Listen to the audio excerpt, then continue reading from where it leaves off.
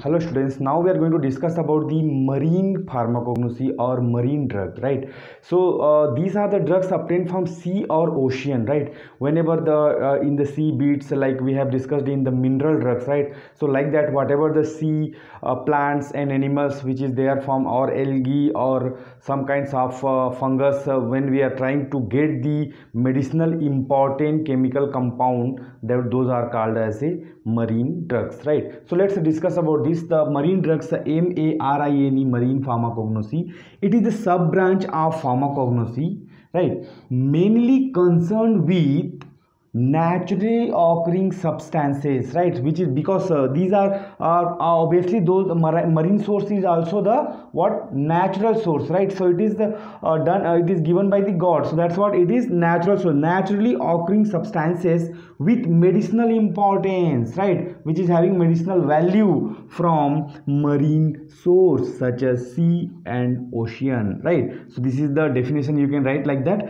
So let us see the examples, like shark liver oil. Shark is one of the fish which will be there in the sea and ocean. So from the liver of the shark, whenever we isolate the liver and we get the oil after expression, so that is called a shark liver oil, which is from the marine source. Cod liver oil, so cod is also one of the fish, from there whatever the oil we get, that is also called a marine oil. Sodium alginate, this is also obtained from marine. Chitin, that is the one of the what you call cell wall constituents, which is also important, having carrageenan. Spermaceti, right, spermaceti, MACETI, spermaceti. Agar we are discussed already into the carbohydrate drug, right? So agar, which is also one of the algae, right? So etc. These are the examples. So let us try to summarize the because when we see the marine drugs, it is long list structure, also you should give an example. So here I am trying to summarize the thing so that you can remember at least the name by seeing this one, right? So the types of marine drugs, the first one, antibiotics, right? So what kind of antibiotic we are getting? Like cycloeudesmol, right? So this is the one of the antibiotic which we get from marine source.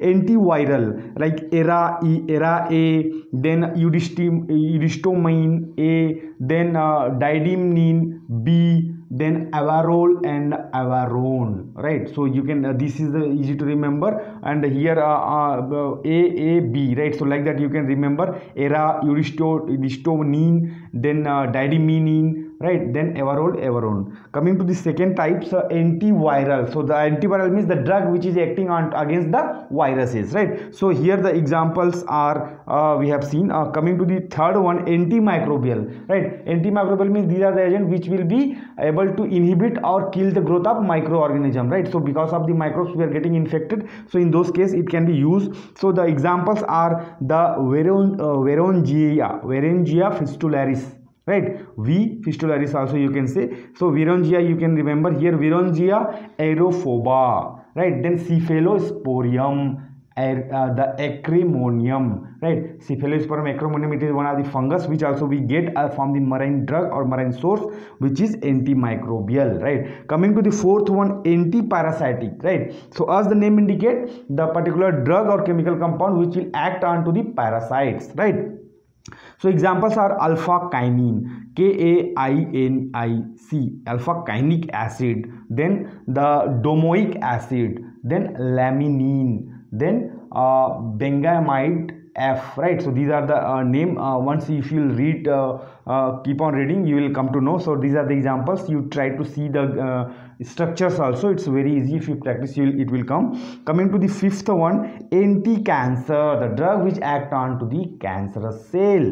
So examples are the bryostatin 1, then the spongothymidine, spongouridine. So easy to remember, spongothymiidine, spongouridine, right? Coming to the sixth one, cardiovascular, right, which will act onto the cardiac muscles, right? Octopamine, from octopus we are getting, you know, the octopus, how it will be there in the marine, right? So from there we are getting octopamine, name of the chemical compound which can be used as a cardiovascular or into the cardiac muscles. Then tetramine, then laminin. So laminin also you can remember, easy structure it is there, you can see that. What then next one, it is the anti-inflammatory, anti-inflammatory, the drug which can act on the case of inflammation at the different part of the body, right? So examples are bioindole and butanolide derivatives, right? So these are the things, these are the examples of the having certain activity, certain therapeutic value, right, which we are getting from the marine source, right? Like let's say for example, it may be plant, it may be animal, it may be fungus, it may be microorganism, whatever it may be, right? From there, when we are able to isolate the chemical, extract the chemical constituents, and which can give the therapeutic value, lots of research and development is going on into the field of marine organisms for the getting the different types of medicinal value or therapeutic value. Thank you.